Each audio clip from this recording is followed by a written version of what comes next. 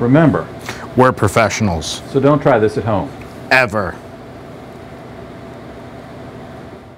Who are the MythBusters? Steve Vance and Rick Lacey. And between them, more than 30 years of IT experience. This thing is definitely not working. They don't just tell the biggest technology myths, they put them to the test.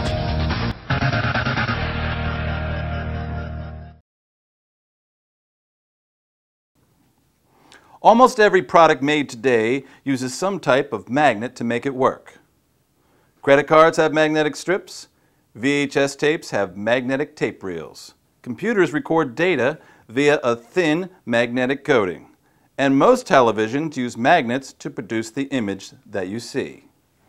Today, our MythBusters are going to answer the age-old question, can a magnet erase your computer's hard drive? So Steve, what do you have for us today? Well, on the internet for years, they've been saying that if you have a really strong magnet, you can use it to wipe off the data from your computer's hard drive. So what you're saying is if you have one magnetic field, like your computer's hard drive, Right. and you place another magnetic field next to that hard drive, it'll interrupt the data. Right, but let's not do that yet. Because what I was thinking we could do was just take a really big magnet and stick it on the hard drive and see what happens. I would suggest maybe we take a little more of a scientific approach. We take a look at how the hard drive is running without a magnet, and then we take a look at how it would run with a magnet on it, and a couple of variations from there. That sounds good. Sounds pretty scientific. All right, let's head to the workshop and begin. All right, let's go. Okay, what we have here is a very strong bar magnet. It's not the kind of magnet you would take to the bar. It's the shape of the magnet. And I'm going to show you how strong it is. Ow. Now, I can't pull this directly off of the table, no matter how much I struggle. I have to actually slide it off. Now, that's a strong magnet. All right. One thing we had to figure out is where is the hard drive on a laptop? Okay. On a desktop computer, you open the thing up and it's pretty obvious, but on a laptop, it's not. So we did a little research and we found out that, well, this is the hard drive right here. So this is the area on the computer where we're going to have to put the magnet to see if we can get a result.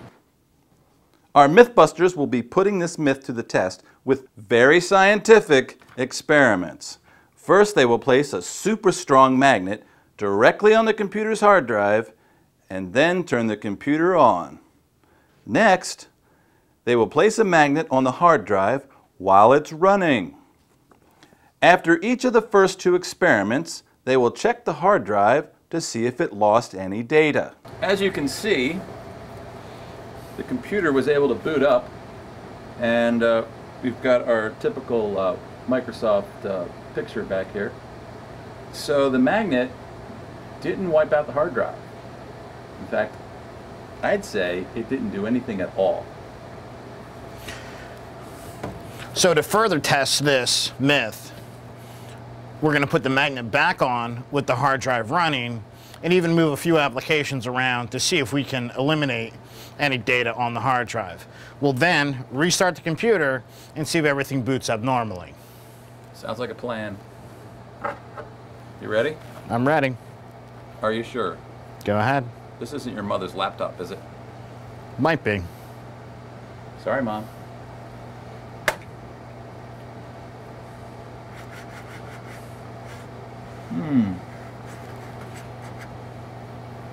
Doesn't seem to be doing anything at all.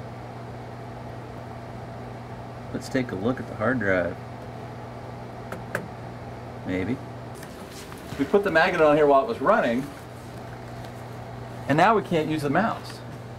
We can't run any programs. It seems that our magnet has locked up our computer. So hitting F1. Oh, this is crazy. I think we might just have proven this myth.